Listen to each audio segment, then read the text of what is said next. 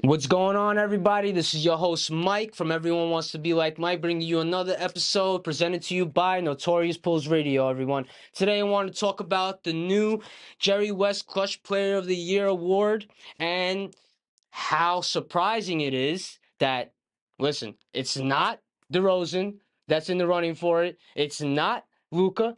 It's not Steph Curry. It's not Shea, and it's not Durant. But it is De'Aaron Fox, everyone. I'll say that again. It is De'Aaron Fox, everyone. And you know what? Let me tell you something. You guys might be surprised at this, but after I tell you this, you won't be anymore.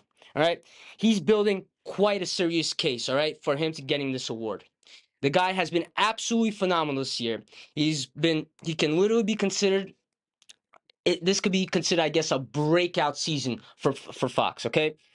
He has averaged 24.1 points, 4.3 rebounds, 6.1 assists, a steal, and 1.6 threes a game on an astonishing 50.4% from the field for a guard, guys. I want you to get this through your head. For a guard, he is shooting over 50% from field goal. That is absolutely phenomenal. Okay?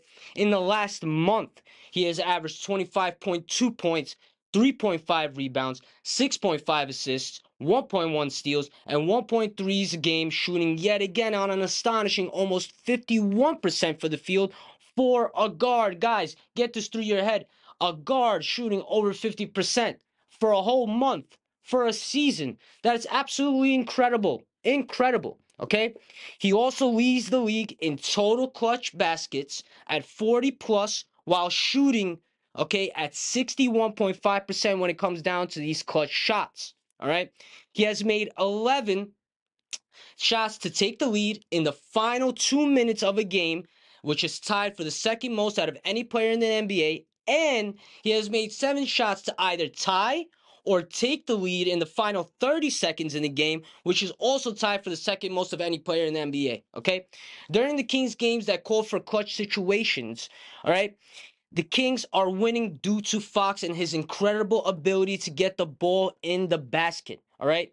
Fox is also outscoring everyone in the league except Joel Embiid in points per 100 possessions in very high leveraged and difficult situations. That is not easy to do. We're not talking about a center who could literally box everybody out and start banking in those shots. No, we're talking about a small guard. All right. Get that through your head. And clearly, you could see the Kings trust him because they have entrusted him with 28% of their clutch field goal attempts, which is the third most in the league behind Jaylen Brown and obviously LeBron James. Okay, the ball goes to Fox simply because he's one of the most efficient players when it comes to having the game on the line, and therefore, when it's crunch time, he has become the hero of the Kings and his team, and he has led them to a third seed in the West. Okay? He's absolutely phenomenal. All right? And all of these facts should be taken into account when we are talking about who deserves the Jerry West Clutch of the Year award. All right? I don't know if you guys totally agree with me. If you don't, please comment. Please tell me what you think, what your opinion is, and maybe who else should be in the running for that Clutch of the Year award. All right, guys? Once again, thank you for watching. We love you. Please subscribe to our YouTube channel and follow all our social media outlets. We love you. Thank you so much, guys. Have a good day.